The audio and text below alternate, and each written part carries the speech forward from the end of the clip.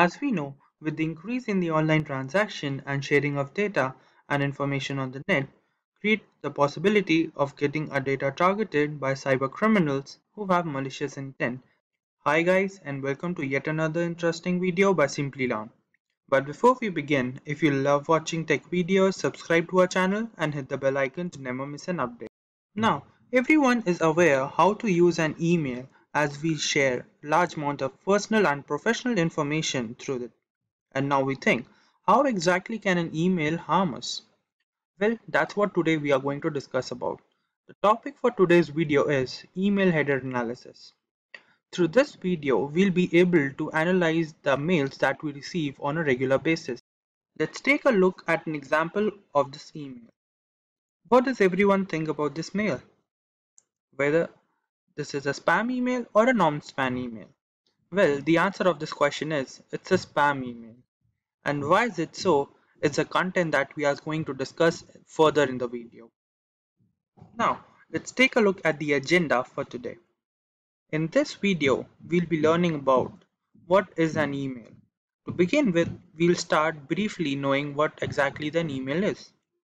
Then we'll take a look how exactly an email transfers from one point, that is the sender point, to the receiver point.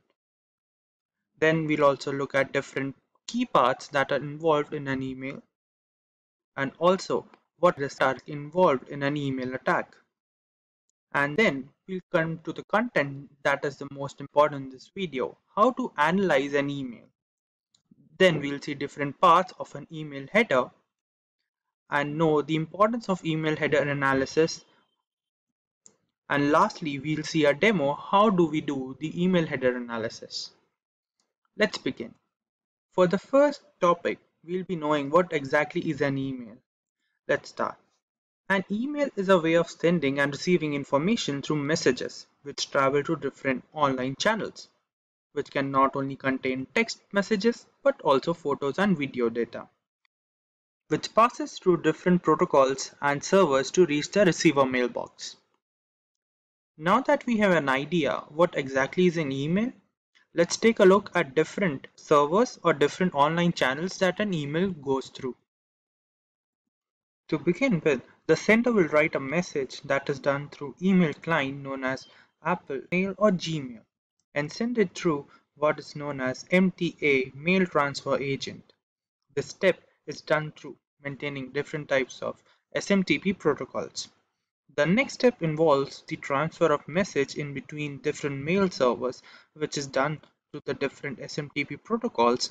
By this step, our mail is already in the recipient mail server that is known as the MTA. All these steps are done over the internet, where the mail delivery agent also checks whether the given email is spam or non-spam, which is done under way SPF, that is known as the Sender Policy Framework. If the check fails, then the given email is termed as spam. If not, then the email continues on its way for the receiver's mailbox. It can be accessed by the receiver and see the content of the mail. Now that we have an idea how the mail gets transferred over different channels and servers, let's take a look what makes up an email. For the first one, we have the email address, which is one of the most important part in an email. Email address is a unique address that is used for the delivery of messages. Unless an email address is correct, the message that we transfer will not reach its destination. Then we have a part known as the body section. This part contains the actual data that has to be transferred over the net. To understand better, we all have come across different types of spam email during regular times. We often receive different kinds of marketing spam or different kind of institution spam that explain us for different types of offers that we can receive if we click on different kind of links or visit different kinds of websites. This is what is known as spam, which is nothing but unwanted mail or junk mail. Then we have some individuals which use emails for scamming people. They scam people of their personal information or professional data, where they'll ask you to enter your bank details or different login details to complete a transaction to different investment plans. Last but the most dangerous risk involved through email attacks is done by professional hackers. They send hidden viruses or different spyware programs in an email that are nearly impossible to detect during the security protocols. When we open these emails, the virus program gets installed into the system and harms it. Now that we have an idea about different kinds of email and the risk involved, let's take a look how to analyze an email. For the first step, we have to access an email to see the email header part.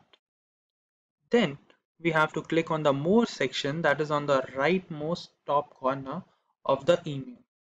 From there, we'll click on the Show Original option from the list. Now we can access the email header section for an email, which will be used for the analysis further in the video. Now we will see what different parts are involved during the analysis of an email.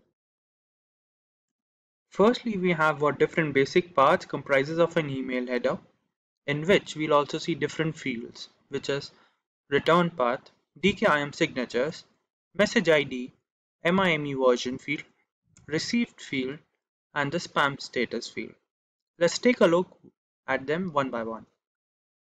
For first one, we'll have different basic fields that forms an email header, in which we have the form field, which shows from where we got the email, that is the sender's email and what the sender name is.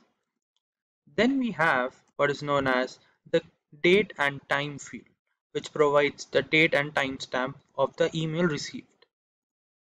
Then we have to part that depicts where the system will send the email to, that is the receiver's email. Then lastly, we have the subject field, which shows what is the topic that is related to the email.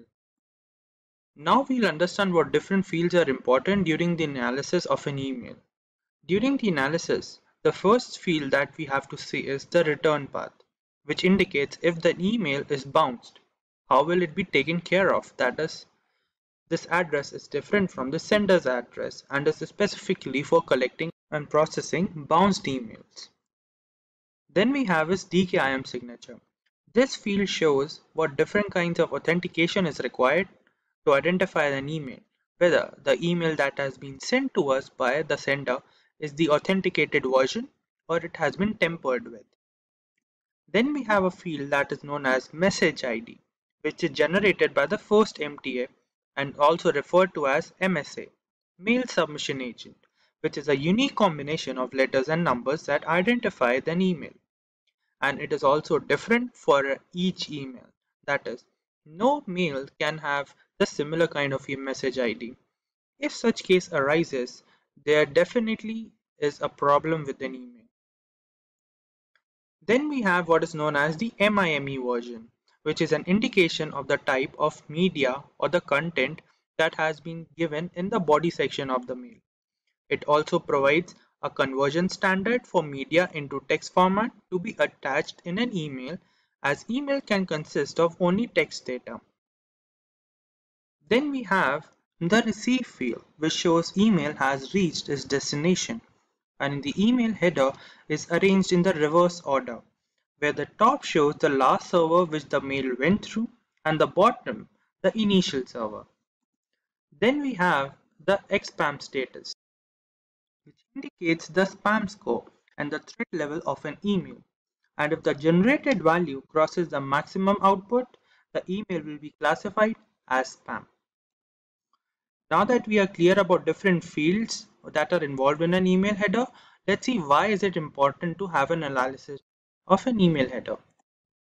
The importance of email header analysis involves protection against spam and phishing attacks due to several fields that help us identify whether the given email is spam or not and authentication or not. Then what we have is the identification of the sender or receiver information. They allows us to authenticate whether the receiver is the receiver or the sender's address matches the sender's address. Then lastly, we have what the tracking of an email. We can take a look what different servers or online channels our mail went through. If there is tampered with different types of channels or server in between, then definitely we can see there's a problem with an email. Now, To understand what difference between a spam email and normal email is, let's take a look at two different fields. The first field that we have is SPF, Sender Policy Framework. This field allows us to identify how the spam email is identified. This is the difference. We can see that in the normal mail, we'll have a sign which depicts in front of all that shows that this is a normal mail, and in front of the spam email we have a hyphen sign which indicates this is a spam mail. The second field that allows us to identify spam and normal email is DKIM. They identify emails through the use of different identification keys. If the keys matches for a normal email and the sender email, then that is authenticated mail. If it does not, it is termed as spam mail. Now that we are clear about different fields and what email is and of what importance do email header analysis play, let's take a look at the demo for the same. To understand the analyzing of an email header better, let's take a look at the demo. In this demo, we'll take a look at different fields that are used for the analyzing of an email. To begin with, we'll take a look at an example email. On the right top corner, we'll see the More option, from which we'll choose the Show Original option.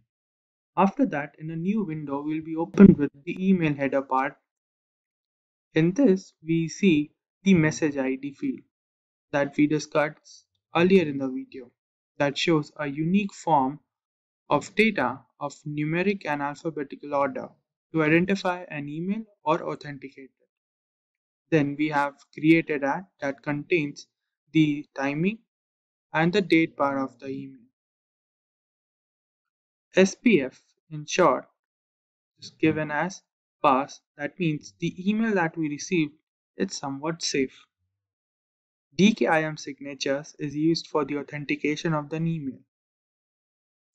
After this, going below, we'll take a look at different fields that we discussed. Over here, we have the return path, the received section, the date section, to, from field, and subject field. In this format, we can't exactly identify what different email headers are present in the raw form. To analyze this, we'll take a look at different tools that are available on the net. To do this, we'll choose the option Copy to Clipboard and open a new window and search for an email header analysis tool which is named as MX Analyzer, which is a popular email header analysis tool. Choosing this tool, we'll go for the Analyze Header part and paste the email raw form that we copied and choose the option Analyze Header. And this is how the analyzed version would look like. To understand better what exactly the spam is, let's take a look. Through this, we know the spam mail is not a problem. The problem lies with the DKIM authentication. As we already discussed in the video, DKIM authentication is required to know whether our email was stopped in between during the transmission of different servers. And on to the next form, we have headers. Deliver to header, the return path header,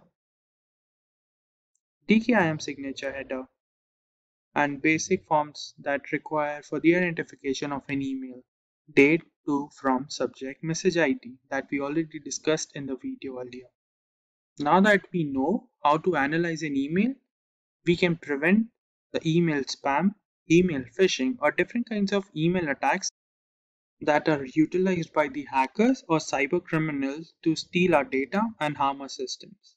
Now that we have an idea about how to analyze an email, let's take a look at an email that was termed as spam by the mail server.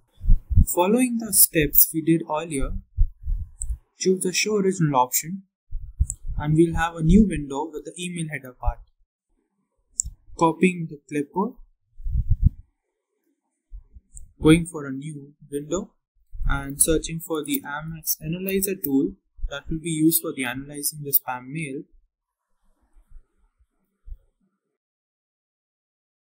Analyze header option. Paste your email header in the raw form and analyze the header. In this we see the SPF alignment is not proper, which means there is a problem with the email. It might be interfered by a hacker or a cyber criminal during the transfer of the email through different servers.